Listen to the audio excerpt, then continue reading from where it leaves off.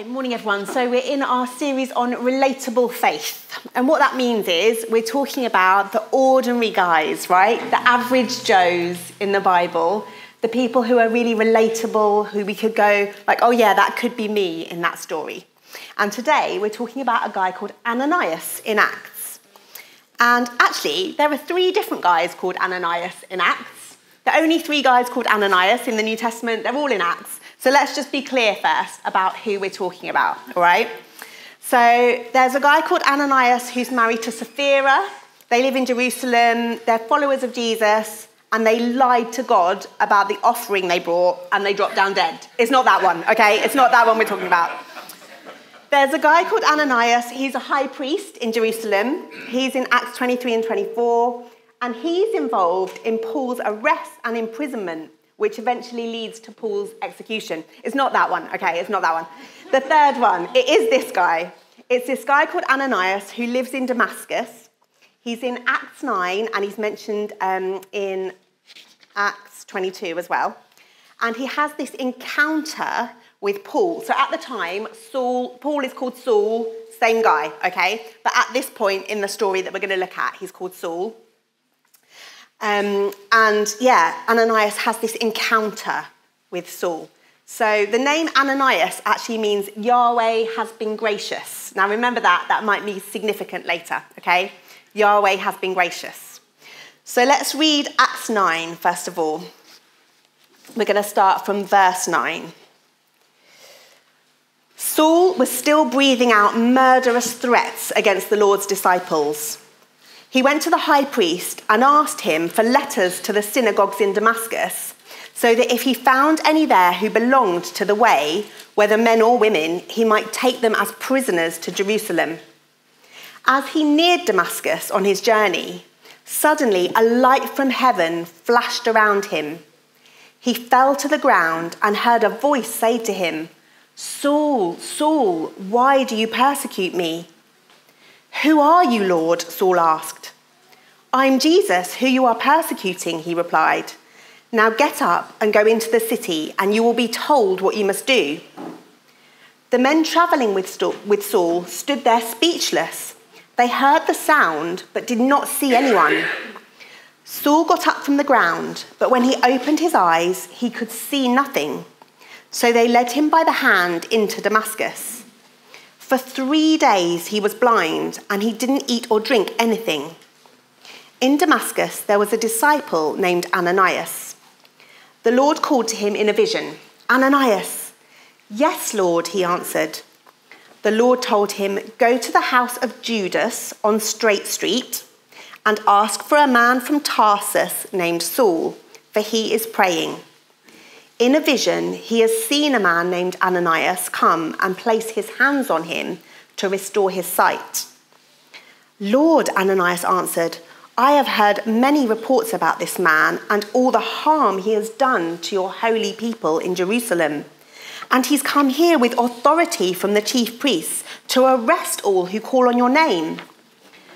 But the Lord said to Ananias, "Go, this man is my chosen instrument to proclaim my name to the Gentiles and their kings and to the people of Israel. I will show him how much he must suffer for my name." Then Ananias went to the house and entered it. Placing his hands on Saul, he said, "Brother Saul, the Lord, Jesus, who appeared to you on the road as you were coming here, has sent me so that you may see again and be filled with the Holy Spirit." Immediately, something like scales fell from Saul's eyes, and he could see again.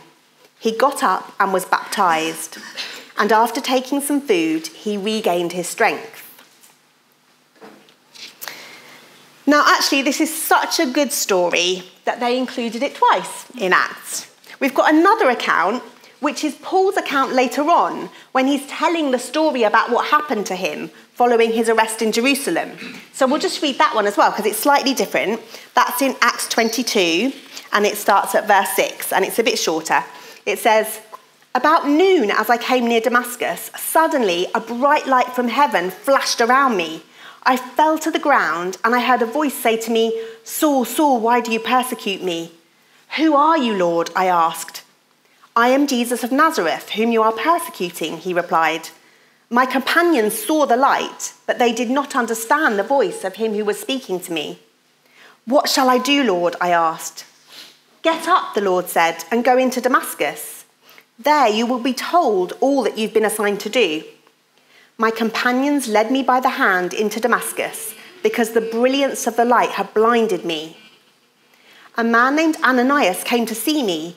He was a devout observer of the law and highly respected by all the Jews living there. He stood beside me and said, "Brother Saul, receive your sight." And at that very moment, I was able to see him. Then he said, "The God of our ancestors has chosen you to know his will and to see the righteous one and to hear words from his mouth. You will be his witness to all people of what you have seen and heard. And now what are you waiting for? Get up, be baptized, and wash your sins away, calling on his name." So that must be an important story, right, if they've included it twice. It's a bit like in the Gospels, some of the stories about Jesus are included more than once, aren't they? And then we know that they're really significant and we need to pay attention. So there's a lot we could say about this story if we were talking about Paul, if he was the focus of our attention this morning or the focus of our preaching series. There's lots of things we could focus on. Perhaps we would talk about how zealous he was for God, actually. Like, he thought that people talking about Jesus was blasphemy. He didn't believe that Jesus was the Messiah. So in his attempts to defend God from blasphemy, he had actually become the blasphemer, hadn't he? And he was on a mission to arrest all the Christians because he thought that they were spreading lies about God. So Acts 8 verse 3 says Saul began to destroy the church. Going from house to house, he dragged off men and women and put them in prison. So that's what he did, but it's because he loved the Lord and he thought these people were spreading blasphemy. And we would probably talk about why God blinded him anyway. Like, God stopped him in his tracks, didn't he? He wanted to get his attention, and it demonstrated God's power, and it really made Saul listen, didn't it? And then we might concentrate on that period of 3 days when he was blind, 3 days in utter darkness, and he didn't eat or drink anything. He was hungry and thirsty and longing for the light. And not just physically, right? Metaphorically and spiritually as well. He took that time, that 3 days, to consider his life and seek the Lord. But we're focusing on Ananias today. And actually, he's much more relatable, isn't he? Like, we won't all travel the world planting hundreds of churches, seeing hundreds of miracles and people saved and raising the dead. And Paul did write nearly half the New Testament, right? So sometimes he can be a little bit unrelatable. But with Ananias, he's just this average guy, an ordinary Christian like you and me. And there's this one act of obedience here, which is far more relatable for us. So here's the 10-second version of this sermon, right? Pray and obey. That's what Ananias does. He prays and he obeys. He did what God told him to do. But I think we've got a bit longer, haven't we, Chris? We've got a bit longer. So let's dig a little bit deeper. So today, I really want to concentrate on trust. Ananias trusted God, didn't he? And actually, this has been something we've been thinking about in my house, in my family. It's been a hot topic. Because recently, one of our kids said to Paul, "Daddy, I think I want to be a Christian, but I don't know if I can trust God." And it's something that we have to learn, isn't it? We learn to trust God. Do you know that you can trust God? So let's dig a little bit deeper. And the first thing we'll focus on is the fact that Ananias recognised God's voice. So this is about Ananias' prayer life, isn't it? He made time to listen and he recognised the voice of the Lord.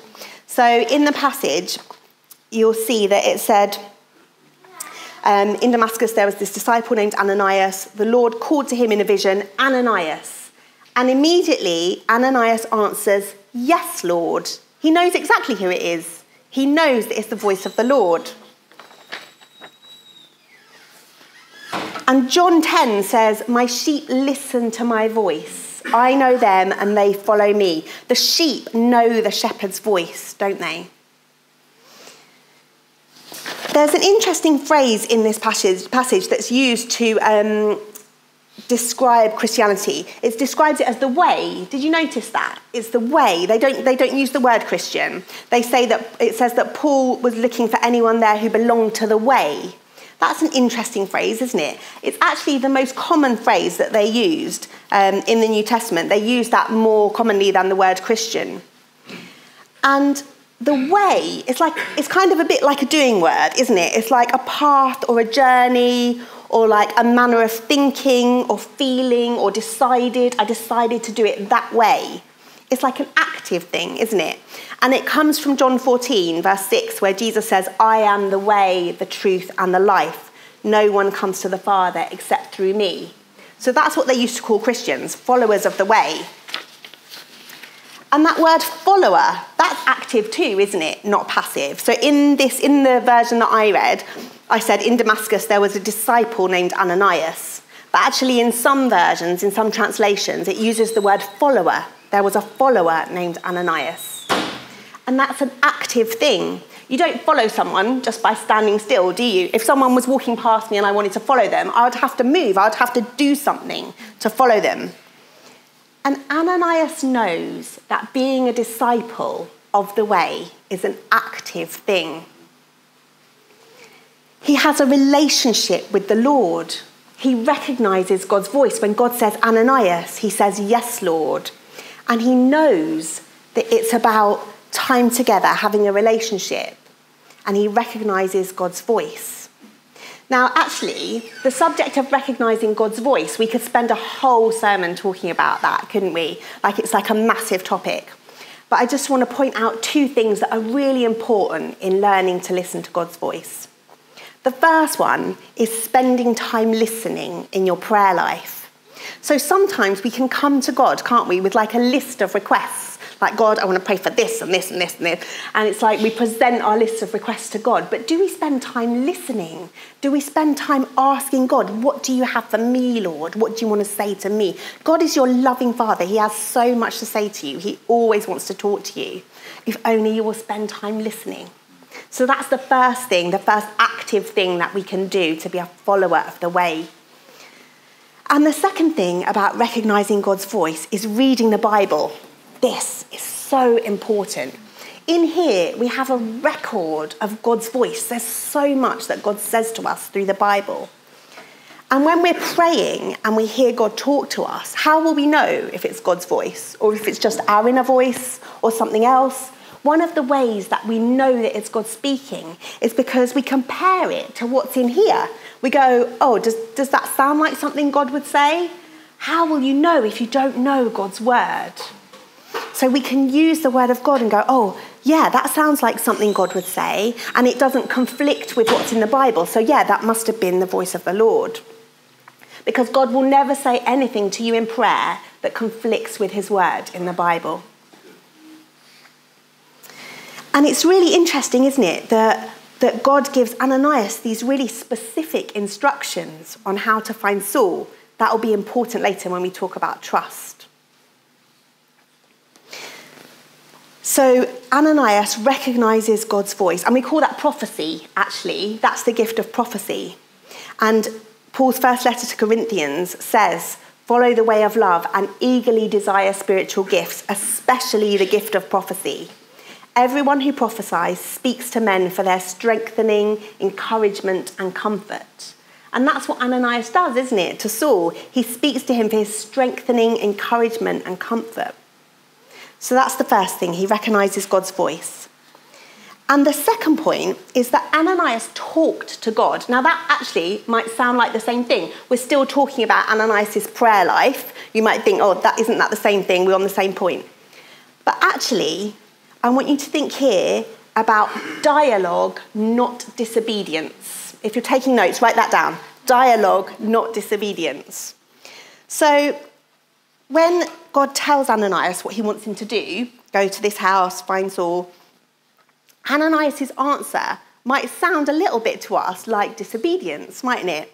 He says, Lord, I've heard many reports about this man and all the harm he's done to your holy people in Jerusalem. And he's come here with authority from the chief priest to arrest all who call on your name. It sounds a bit like he's saying, God, do you know who this guy is? He's coming to kill me, doesn't it? So that sounds a little bit like a no, like, I don't think I want to do this, Lord. But actually, this isn't a sign of not trusting God or of disobedience, because it's okay for us to have a conversation with God and to ask him questions. That's what relationship is, isn't it? He didn't say he wasn't going. Maybe there is some fear there, but he just wants clarification, and he's just having a two-way conversation with his Lord who loves him. And God loves to give us answers. He's not going to get offended or cross that we ask him questions. And when I was reading this really reminded me of another story in the Bible. It might have popped into your head as well. It reminded me of the story of Mary, the mother of Jesus, in Luke 1. You know, when Mary says, how is that going to happen? How am I going to have a baby? I'm not married. So in Luke 1, verse 34, she says, how will this be? Mary asked the angel, since I'm a virgin. And then the angel answers her, the Holy Spirit will come on you, and the power of the Most High will overshadow you.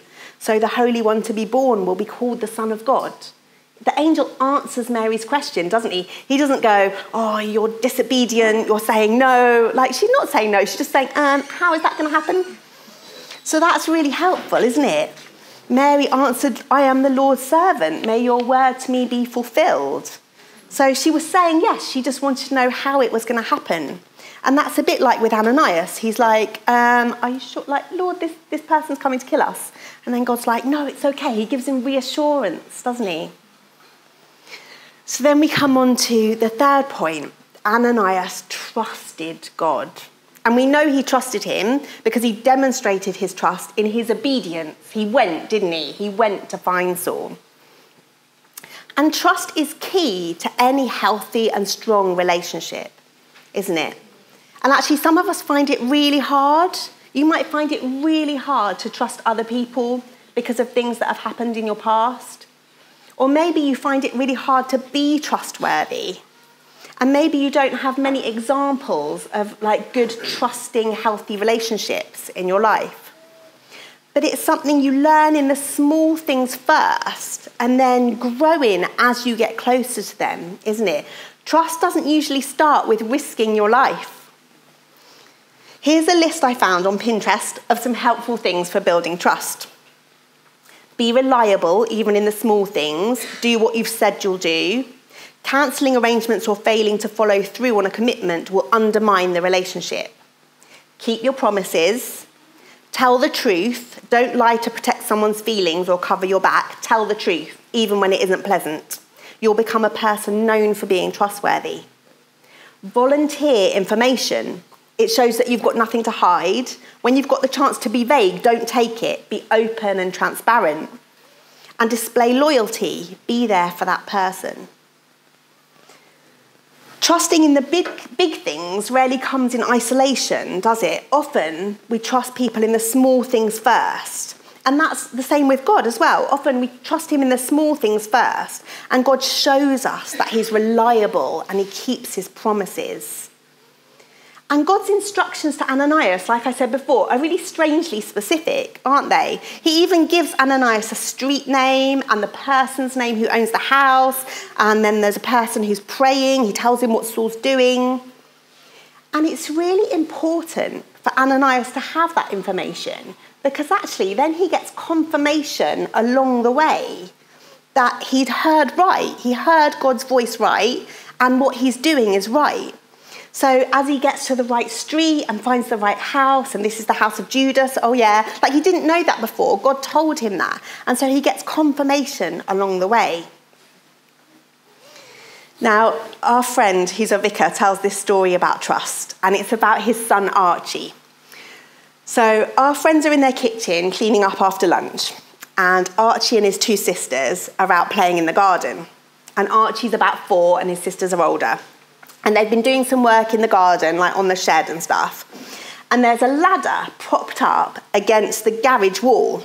So they're doing the washing up, they're looking out the window, keeping an eye on the kids. The next thing our friend knows, he looks out the window and there's Archie on the garage roof. So before mum can turn around and see and have an absolute heart attack, Dad dad is out there like a shot, right? And he's encouraging Archie to jump off the roof, right? Typical dad. He's like, come on, son, do you want to jump? Do you want to jump? So he sees this opportunity. Now, I'm not sure I would have seen it or taken it, right?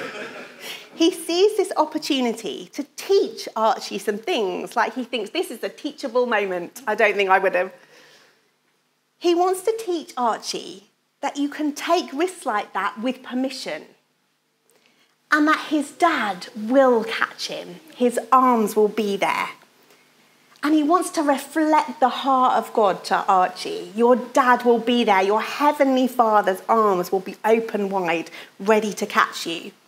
And he wants to teach him to take risks for God, and that God can be trusted, just like his earthly father can be trusted to catch him. Yeah, I don't think I would have grabbed that opportunity in quite the same way. But God often teaches us like that too. Small things first. It starts with a garage roof and jumping off. The next thing you know, you're moving to another continent to go and plant a church, giving up a well-paid job. Like, you never know, right? And actually, when I started preaching about violence against women and telling my own story, one of my friends had this picture for me of me jumping off a cliff and the arms of my heavenly Father being there ready to catch me. It's like, you can trust me, I will catch you. And it did feel a bit like jumping off a cliff, I have to tell you.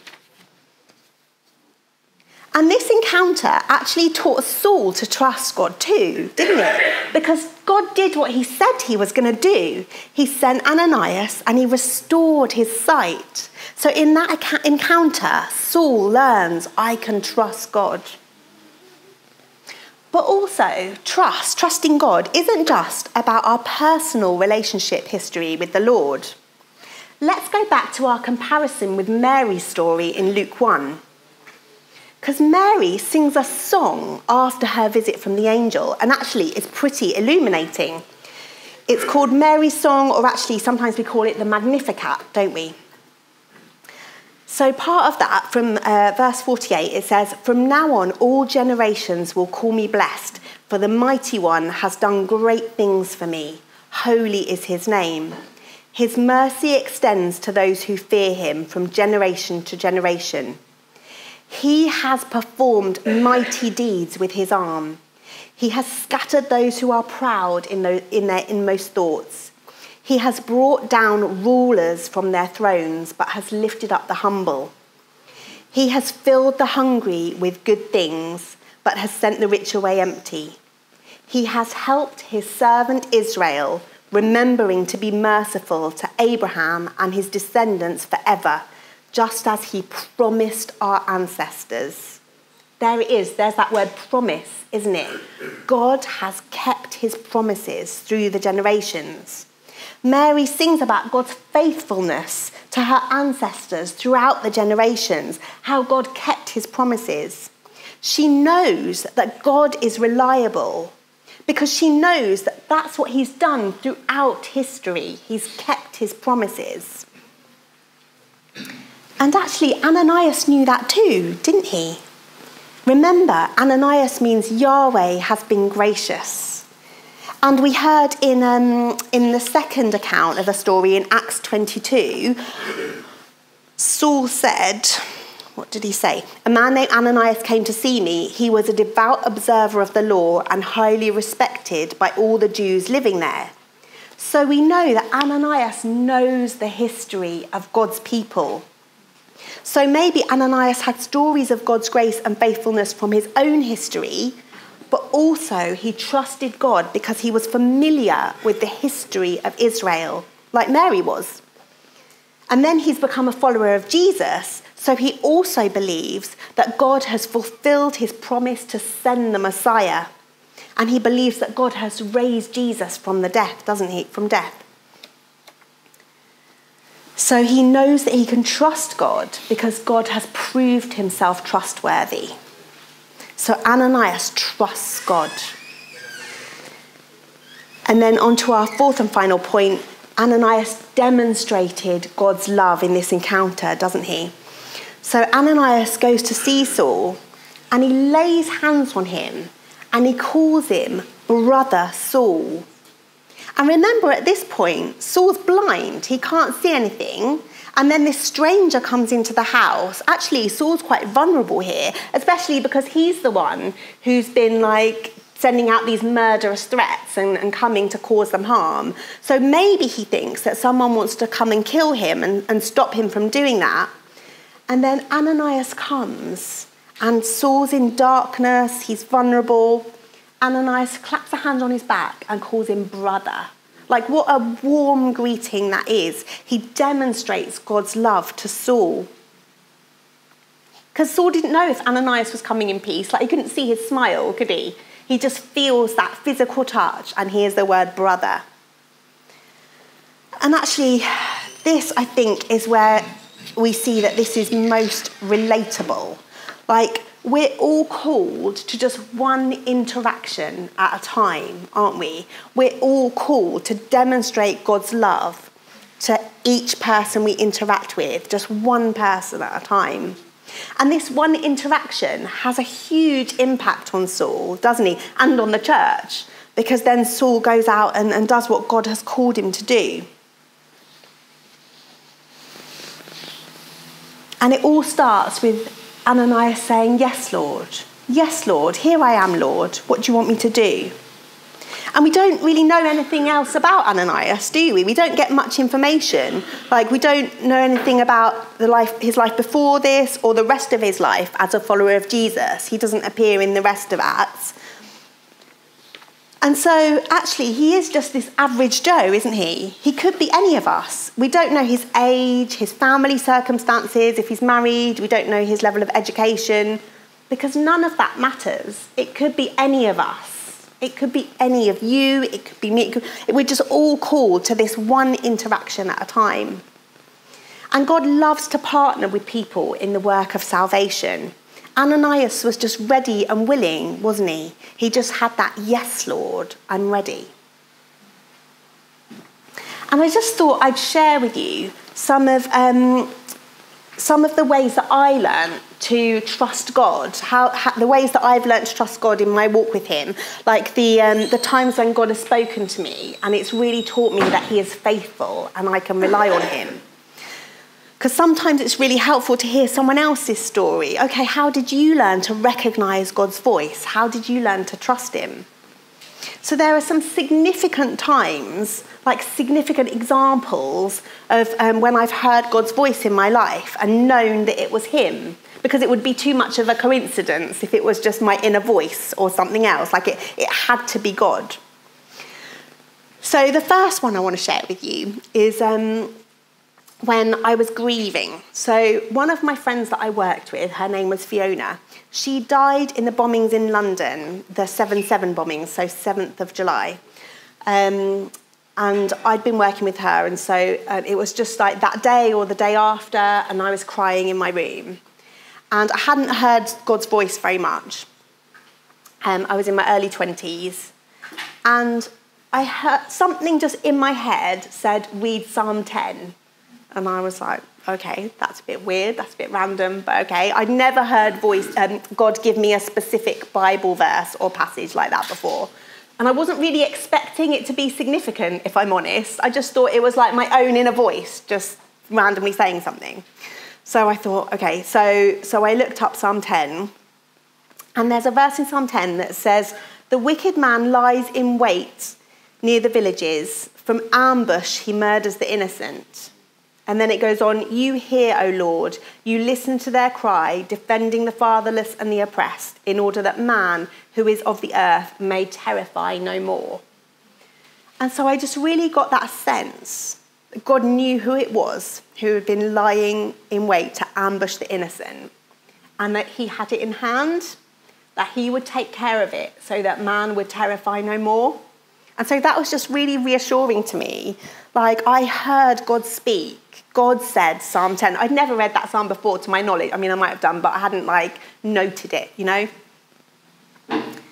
And then this is a funnier example. So let's get out of the tears.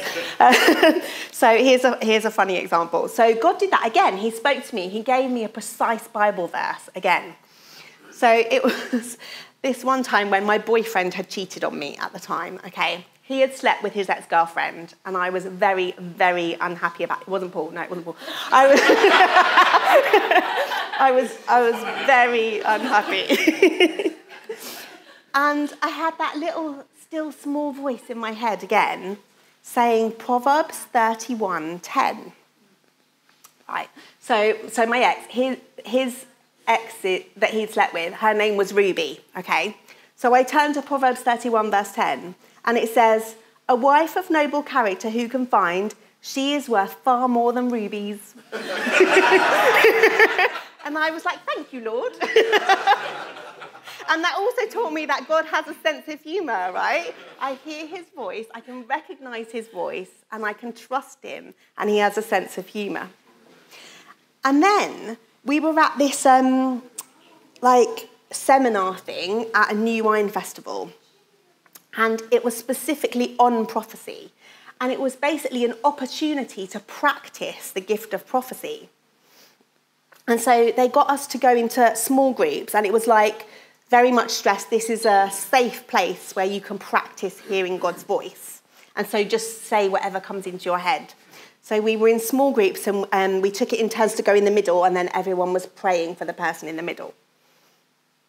So I was like, okay, so we prayed, and there was a woman in the middle, and I really sensed God was saying something to me about losing a child, and I thought, God, I cannot share this. Like, there are certain things, aren't there, that you have to be very cautious about sharing. So deaths, births, marriages, that kind of thing, you have to be really careful, don't you, and sensitive. And I was like, God, I really don't think I can share that. But it was the only thing I had.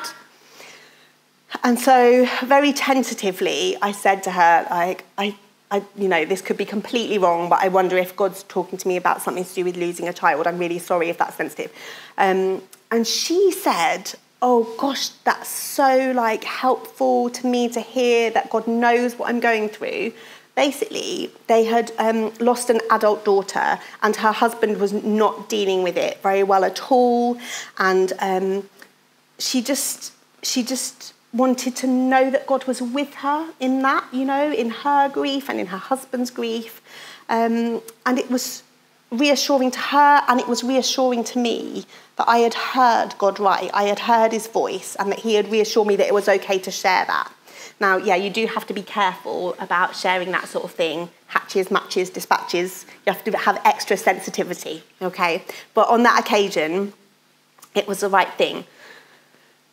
And I would say I was saved at 16, but I didn't really begin to hear God's voice until my 20s, because that's when I actually spent time listening to God and reading my Bible so that I could recognise, well, does that sound like the Lord? Oh yeah, actually it does.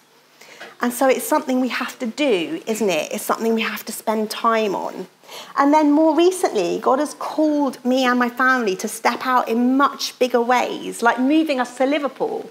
So about 15, 16 months ago, we moved here, and that was all as a result of God talking to us about Liverpool, and then some really specific prophetic words as well, and then showing us the house we were going to buy, and I saw the picture and I was like, yeah, that's the house, that's our house. But it didn't start with those things. My journey of trusting God didn't start with, off you go, move to Liverpool. That would have been a massive thing. It would have been much easier to say no to that, wouldn't it? If I didn't recognise God's voice and I didn't know that he is trustworthy and that I could trust him. So I just want to encourage you today. Firstly, if you don't have a relationship with Jesus, the living God, can I encourage you today to get one? He is trustworthy. You can trust him with your life, and he keeps his promises. And then secondly, if you don't hear God's voice as clearly as Ananias did, I want to encourage you to ask, pray for the gift of prophecy, and ask God to give you something specific, like he did for me with those Bible verses when I just started to hear God's voice. And like the directions to Saul's house, that's so specific, isn't it? It's like that was definitely God's voice. Ask him to give you something.